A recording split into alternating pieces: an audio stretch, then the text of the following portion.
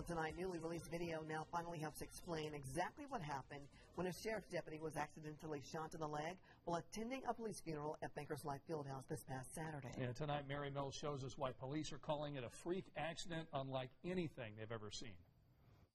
I was like everybody else, couldn't understand how this could have occurred. How an officer's gun could have gone off during Southport Police Lieutenant Allan's funeral. And this is kind of the last section to be released. But Detective Tom Lynn says this security video helps show what happened.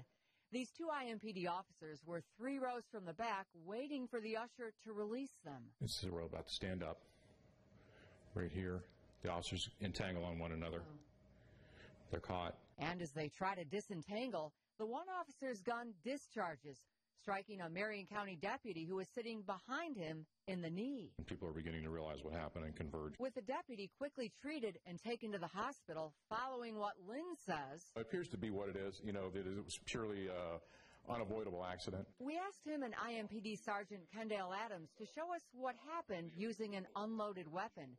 He says the two officers were shoulder to shoulder, one's holster up against the other's equipment belt.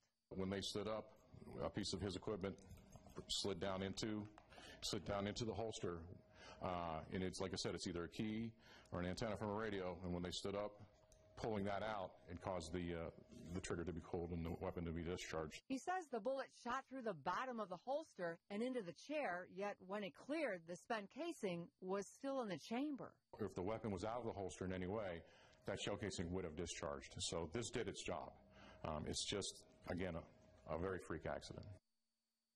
Investigators are still running tests to make sure there was no malfunction or modification, but right now they say all signs indicate that it was completely unintentional with no negligent or criminal acts by anyone. The deputy, by the way, is said to be recovering while at home, and the officer was back on duty today. Has this kind of thing ever happened before?